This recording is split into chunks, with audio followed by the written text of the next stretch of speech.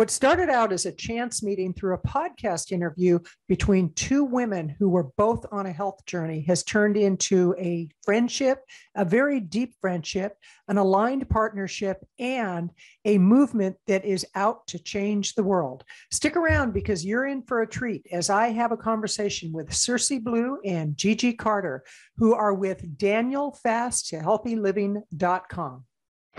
Are you ready to live the life you deserve? Do you want to feel vibrantly healthy and reach your optimal weight without dieting while being kind to animals and the planet? Then you're in the right place at the right time. Welcome to Plant-Based Eating for Health with your host, certified plant-based nutritionist, Kathleen Gage. Well, I am really excited today because normally I only have one person that I'm having a conversation with on the show, but today I have two amazing ladies that are out there making a difference through a plant-based vegan lifestyle. And I've got Gigi and I've got Sersie who are going to share with you, first of all, when they went vegan, what made them go vegan, and what they're doing to change the world one bite at a time. So ladies, go ahead. All right, so I'll kick it off with my story and then let Sersie kind of share hers because it's a good segue. My health journey started in 2007 when I was diagnosed with high cholesterol. They did a carotid artery scan. My doctor did a carotid artery scan, which takes an image of the plaque building up in your carotid artery in your neck. And it showed that I had the arteries of a 46-year-old, but I was only 35 at the time. And they wanted to put me on a statin drug. And so I politely refused and said, I know I'm not taking the best care of myself because, at the time I was working in the corporate world, traveling a lot, eating at fancy restaurants. I somehow in my brain, I associated eating at high-end restaurants with success. I don't know why I did that, but that's where my brain was at the time.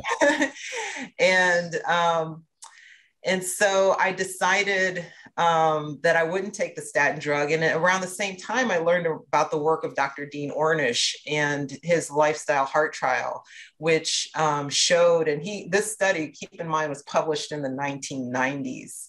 And so he showed through a clinical trial that you can reverse heart disease through a whole food plant-based diet and some other lifestyle techniques. So what happened was I took that information, but I had this kind of limiting belief that I couldn't give up, meat or cheese or eggs or anything like that. And I decided to follow what the USDA said was a healthy dietary pattern, which is, poultry, fish, low-fat dairy, that kind of thing. So I did that, and my cholesterol went from horrible to borderline bad and stayed there for about 5 years. And so I was in this kind of denial place for about 5 years. And as I continued to age, I was feeling like I was just noticing I was getting more fatigued, more tired, mental clarity was just completely gone. And I was experimenting with some cleanses and that a friend kind of talked me into doing with her. And what I noticed about the cleanse was when I was coming off of the cleanse, I was eating the quote unquote transition diet, which is basically vegetable broth, fresh vegetables, fruits before I go back to my normal diet. And so I was doing that. I did that maybe about 3 times or so. I can't remember how many times I did the cleanse, but I just noticed after a few times doing it that I felt best when I was eating the transition diet of just vegetables and fruit. I didn't feel good doing the cleanse, and I didn't feel good eating my normal diet, but I felt good during those 2 or 3 days of transitioning.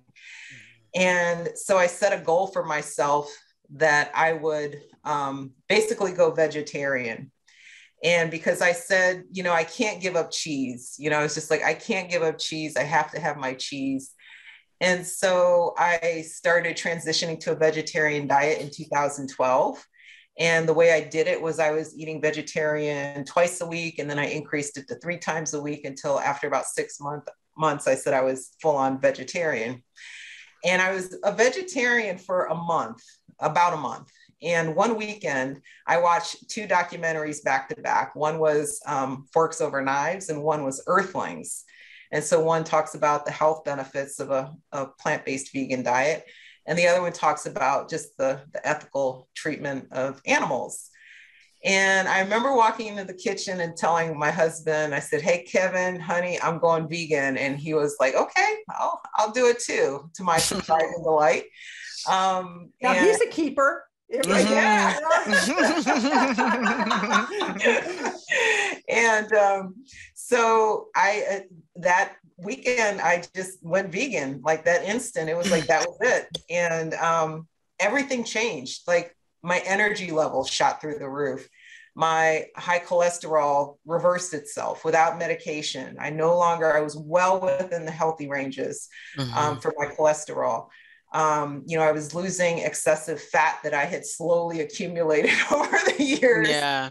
And even though, and I tell people this, even though I had already run several half marathons, I was still carrying all that weight. And it goes back to this adage, you can't outrun a poor diet. Yeah. And so that's how I went vegan. And what happened was, it was so life-changing. I actually started bike racing at the age of 42. So I'm 50 years old and I'm still bike racing and postmenopausal, I'm proud to say. Thank God that's out of the way. I gotta tell you, I can't even remember how long ago that was. Oh my gosh. And after 22 years of working in corporate America, and quite frankly, working my tail off to work myself up the ladder, I quit. I just walked away from it all. I went back to school, earned a master's in nutrition sciences, and then, decided to dedicate my life to helping others take control of their health. Love it. And what was so pivotal about that was, it was a combination of it started with what was at the end of my fork, just changing that to a whole food plant-based diet. And then it was a culmination of realizing those benefits, and then just through prayer and meditation and just saying, "Hey, can I walk away from, these six figures and just basically, owing money?" Because, when you go back to school, you have to pay tuition. Yeah. It was like, could I do that? And I just said, yeah, I'm doing it. And yeah. So I'm curious, is Kevin vegan? He is vegan, yes. That's awesome. And that's amazing to have that kind of support, because a lot of people don't. And there's a lot to unwrap with what you just said, but I want to hear Sersie's story, and then let's get into the whole idea of fasting and detoxing. And really, the further I go into this, the more committed I am to raising awareness around the cruelty to animals. You mentioned the two documentaries that people just aren't connecting the dots, and they say, well, we'll get around to it. I think the buzzword or the buzz here right now is 2030. It's like, we don't have till 2030. It has to happen now. So Sersie, let's hear your story. So for me, my story started in 2010. I was actually pregnant with my second child, and I was diagnosed in my last trimester with high blood pressure. And at the time, I didn't even really know that number one, African-American women have higher rates of high blood pressure. But number two, when you do have high blood pressure in your pregnancy, you're more likely to have complications before, after, or even during your pregnancy. So at the time, I wasn't aware of that. I just knew that I had high blood pressure. They put me on medications. She said, don't kind of go out of town or anything. I didn't even really get the severity of it. I was like, okay. And so what happened was, during my delivery, I actually had a complication, and my son actually lost oxygen to the brain. So I believe at the moment he might have completely, I think they had to resuscitate him back to life, and then they flew him to the hospital. But he actually lost oxygen to the brain. And so at that point, he needed 24-hour care, because he wasn't able to actually drink for himself and certain things. So he had to have a feeding tube and all that other stuff. So for 1 year, it was still traumatic. Even in that year, we had to be taking care of him 24 hours, but he ended up passing away on his first birthday. And so you could imagine, at this point in my life, I was at the worst. I was most depressed. I had my family, my church family, my friends, everybody. So there was still this sense of community, but you're at your lowest. I had gained the most weight. You're using food to self-medicate. I was eating the standard American diet, and all of that other stuff. And a friend of mine, just out of nowhere, said to me one day, she said, hey, I'm going to be doing a Daniel fast. Why don't you jump in on it with me? And at the time, I was like, I don't even know if I have any energy for the Daniel fast right now. But for those of you who don't know what the Daniel fast is, basically what it is, it's basically a whole food plant-based diet. But what it does is that it eliminates things like preservatives and additives. So it's really a pure diet in the sense that you're just eating real food. And so that's based out of the Bible. For those of you who don't know, it's, Daniel and his friends, basically. Dr. Greger, I know you're familiar with him. He calls it the first clinical trial of a plant-based diet was this Daniel diet. And that's so, real science right there. That's real science right there, And so, for those of you who don't know, in a quick synopsis, Daniel basically was told to eat the king's diet, which was meat, wine, and all this other stuff. And he said, listen, if you give me 10 days to just eat a plant-based diet, and I'm paraphrasing it a bit, put us to the test. And if we're not at least as good as our peers, then we'll go ahead and eat your diet. And what they found out when Daniel and his 3 friends did it for 10 days, they were smarter, more healthier, stronger just in those 10 days. So it ended up proving the whole concept. And so I did this fast for 30 days. And of course, you're combining prayer, meditation, you're eating a whole food plant-based diet. And within 30 days, I had lost the weight. I had gained spiritual and mental clarity. My blood pressure was reversed. All of these things happened just by changing what I ate in conjunction with the meditation and the prayer. And the whole concept blew my mind because I was like, is this an anomaly? Is what was happening to me an anomaly? Was this a miracle? Or what is this? And so I went on this journey of just kind of researching this whole concept of a plant-based diet. And of course, I found the same information that Gigi and the rest of us found out, that a plant-based diet is the only one that reverses heart disease and diabetes and other medical issues. And so I fell in love with the concept of helping people to, number one, realize that their faith is connected to their health. Because at that point, I had been somebody of faith for this longest time, but I never connected that what I put on the end of my fork was actually a spiritual practice. Right. And so I went on this journey to help women connect that. And I became a health coach and changed my whole career as well, like Gigi. And now I'm dedicated to help women make that choice and that understanding. I love what the two of you are doing because, there's so much to unwrap here. And first of all, I want to say, I'm so sorry for the loss of your baby. And I actually grew up in an environment where my parents, their first child passed away, and my mother never healed from it. And so we, around the birthday and the death day, there was a lot of drama, and my mother was an alcoholic, and her death was very, very, very difficult on her, not just on me, but on her. And, so I just am so amazed that you have taken this experience and you're using it. You're doing God's work. I mean, you have taken this and you've looked at a way to help other people with their own trauma in life. Right. And, the whole thing about prayer and meditation, really want to address that. And before we do, I want to remind people that this is Kathleen Gage. You're listening to the Plant-Based Eating for Health show. And I'm talking with Gigi and Sersie. And would you give your web address of how people can, one, reach you and learn more about the Daniel diet? Yeah, thanks for asking. Our website is danielfasttohealthyliving.com. I'll repeat that, danielfasttohealthyliving.com. Okay, great. We'll make sure to put that in the show notes. So, I do meditate on a daily basis. I pray. I try to make my whole life a prayer, like it's a walking prayer. And I love what you said, Gigi, about, you started biking in, how old were you? When you 42. And, like you're rocking it. And I went on a 3-mile run today, and I'm coming, believe it or not, in about a little over 2 years, I'm going to be 70. And it's like, what? And I mean, seriously, I say that and I'm like, how did that happen? And I'm healthier now than I was in my 30s. And as I was running this morning, I was thinking actually it was in my 20s. I have been sober for 38 years, and I was a very heavy drinker. I was a blackout drinker. I wouldn't get off the couch. I'd come to on the couch kind of thing. And my life is so full and vibrant today. And the turning point for me, besides quitting drinking, was going plant-based and vegan, completely void of all animal and dairy. So I'm real curious with what you do in the prayer and meditation. What if somebody comes to you and they say, I really want to do this, but I don't know how to pray. I don't know how to meditate, because a lot of people don't. They're doing it, but they don't realize they're actually doing it. So right. How do you take somebody on that journey?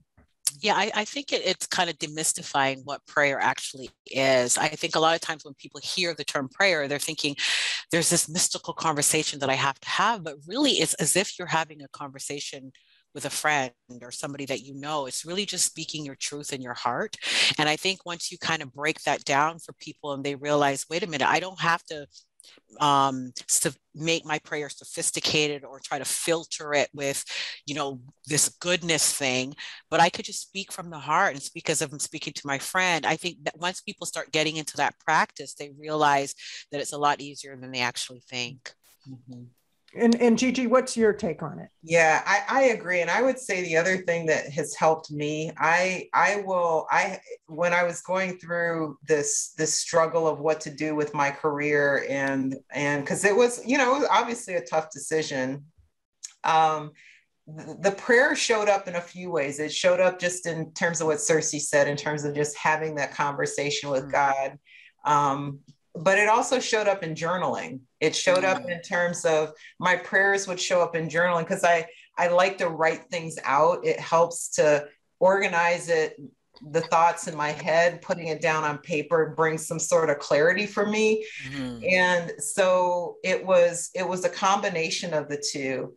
And then following the prayer, there's this period of silence that I find is when I can hear God's voice. And what that said, it's kind of like, it's not like, I don't necessarily hear like some God saying, okay, Gigi, it's just more of this feeling, like stillness, calm, stillness of calm, of you're going in the right direction. You're doing exactly what, I want you to do. And so this sense of calm and peace just overwhelmed me when I was sitting in that meditation after all that prayer. And I can remember, and I've shared this with Sersie before, I can remember I was living in the South at the time. And I was laying on my yoga mat in kind of just this meditative state, just really quiet. And it just overwhelming feeling of, move on to the next stage of your life, go back to school, get your master's in nutrition, the corporate world. And the corporate world was good to me, don't get me wrong, but it wasn't my future. It wasn't the path for me. And so that's kind of what tipped it over the edge for me in terms of pulling the trigger. Yeah. So I'm curious, let's say that I come to you and I know nothing about plant-based eating. I know nothing about giving up meat and dairy, because I've bought into the whole propaganda, if you will, about I need that protein and, whatever it is they're trying to convince us. And I don't know how to pray and I don't know how to meditate. Take me on the first few steps that you would take a new client. Somebody comes to you, they've signed up for your program, and tell me what I'm going to experience. Mm-hmm. Yeah. So what we start off with, we have a Facebook group, and within the Facebook group, we do a variety of different things. And we, every month we go live and we do this prayer for your health. So Sersie and I get on Zoom, get on Facebook. And for people who have specific prayer requests, like overcoming diabetes or losing the weight or something like that, we pray specifically for whatever the issue is. And so you get introduced. I think a lot of times you learn those things by seeing how other people approach it and how other people do it. So and so what we do is we go through the different prayer requests, and Sersie leads the prayer. And we pray, and then we do like a general prayer at the end. And the general prayer is just usually around helping all of us find strength and, comfort in knowing that we're here as a group. We're here for supporting each other, and strength in overcoming whatever issue is concerning them. So learning how to pray, I think, can happen just by observing how it's done, how we do it in the group, hearing other people in the group even pray. which, which happens as well, and it typically happens usually within the course. We might get someone on the call who might interject a prayer. So observing how prayer takes place. And then as far as the nutritional piece, we also have like a monthly cook and chat. And we also have challenges. Right now, we've got a half your plate veggies challenge going on, where people are, posting pictures of their breakfast, their lunch or dinner, half of the plate being veggies. And then 3 times a year, we do this thing called a 4-day challenge. It's kind of an introduction to the Daniel fast. And it's very organized in terms of we give you, it's free, it's organized. So we give you a guide, we give you a suggested meal plan. And the meal plan contains a variety of different recipes that we have on our recipe website, danielsplate.com, which are all whole food, plant-based, vegan recipes. And there's no added oil in those recipes, no added sugar. So all the sweetness that's added to our food is from whole plant foods. Wonderful. Like dates and raisins and that kind of thing, dried fruits. And so we guide them through the 4 days, and that includes a sermon every night from Sersie, and then a nutritional tip and nugget. And we do talk about protein. We talk about the power of antioxidants and phytochemicals and whole plant foods, Wonderful. Those bioactive compounds. Yeah. So we're learning little nuggets along the way. And the first day, we pray for a God-centered self-image. The second day, we pray to break our addiction to food. The third day is to break generational cycles of poor health. And then the fourth day is the courage to take action. And action meaning, make some fundamental changes. And we also, it's kind of a jumping off point into our 4-week course, which is more of an in-depth immersion experience. And we go deep into the nutrition sciences, around macronutrients, around micronutrients. Sersie, each week we have targeted lectures that go into sermons and stories in the Bible around why God wants you healthy and the power of saying grace, and why your health and purpose are so interconnected and intertwined.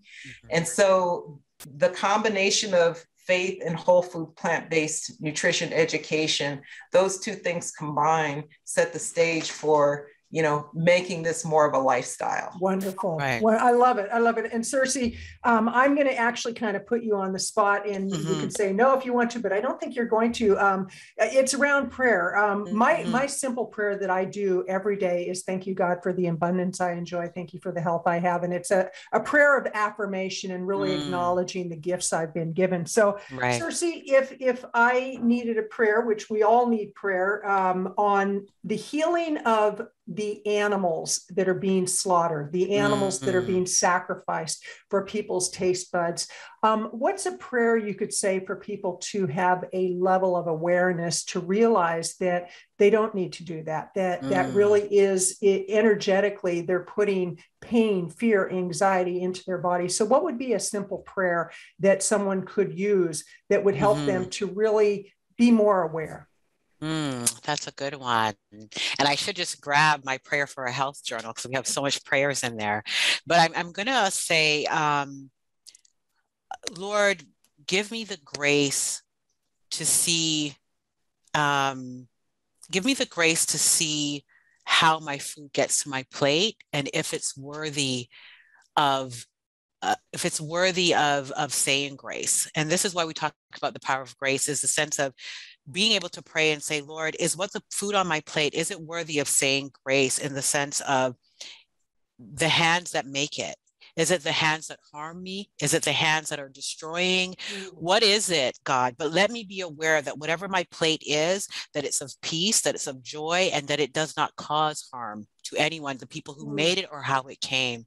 And I think if we could look at our plate like that and say a grace that is free from harm, it gives us an awareness every meal we take. Is it worthy of that grace? And I think that can give us a consciousness. Oh, I love that. I love that because in a sense, it feels like people are so immersed in the energy of what they've put into their body that it's hard to step back and look at it objectively because, you know, we always see the comments on a vegan post where somebody goes, well, I'm going to go have my steak right now and I'm going to put a lot of cheese on it. And I think, you know, if you only knew how cruel that really is, and maybe you do, I don't know. Because, you know, there's all different types of people, but I know that people like yourselves you're making a difference one bite at a time. Yeah. You talked about generational disease and hereditary disease, which a lot of it, that's propaganda. We've been fed that lie to make us believe there's nothing we can do. And there's a new movie coming out. I think John Adams is the gentleman that is the one of the producers. They're Trying to Kill Us. Have you heard about that? Yes, we heard about that one. You know, I find it so interesting how it's like in certain areas, and many people don't even know this to be true. They think it's all made up. But in certain areas within the United States, for example, it's easier to get a 6-pack of beer and a pack of cigarettes than it is to get an apple. There's fast food restaurants in virtually every corner, and it's low nutrition. It's food that's killing us. And that's why I love the title, They're Trying to Kill Us.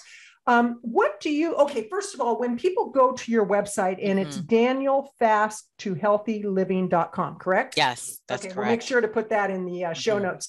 But what will people find there as far as a way to get on your subscriber list? Because I would imagine people can get on your list. Yes. So what they'll find there is they're going to have access to the 4-day challenge, which they can sign up, put their email for that. There will be a tab that you can go and jump right into the Facebook group. And there'll also be a tab that if you wanted to just jump into the course, some people are like, you know what, I'm ready. I don't need 4 days to decide. I could jump right in. They could jump right in there. There's also a tab to danielsplate.com, which is the recipe. And since we talked a lot about prayer, we did actually create a journal called A Prayer for Your Health. And in that journal, it combines like the nutritional component, but it gives you prayers that you can pray every day for 30 days, and that you can journal and process your connection, your relationship with food. So it's kind of this wonderful, robust way of kind of getting healthy, but tying in the spiritual piece. And so there's that way you can access that on the website as well. I love what you two ladies are doing because our health is very spiritual. It is. We have a spiritual malady going on in the world today, and anything we can do to raise that awareness. I'm so grateful that I have you on the show. And I want to remind people you're listening to the Plant-Based Eating for Health show. And I encourage you, go to the website. I know I'm going to go there. I'm going to download the prayer, whatever you have, I'm going to be downloading it. And I will encourage people to go there. So in closing with your final thoughts, and I'd like to get this from both of you, what can people do today, right now, this minute, to actually start shifting to a higher quality, more aware, more spiritual lifestyle? Yeah. I would say that, I use this word ambivalence. It's a word that is common in the behavior change psychology world. And it's where you want to make the change, but you don't want to make the change at the same time. You're kind of sitting on the fence, as they say. And a lot of times we don't get off that fence until we believe that our current situation is more painful than the perceived pain of making the change. And I say perceived pain because we think it's going to be bad because we have some kind of a limiting belief, but it may not really be as bad, meaning don't believe that limiting belief. If you have really thought about where that belief came from and then asking yourself, does that belief serve me or not? You will likely come to the conclusion that that belief is holding you back from living your best life. And I would say what where to start. Obviously, we'd love for you to come join the group, sign up for the 4-day challenge. Mm-hmm. We have a lot of fun in the group. Mm-hmm.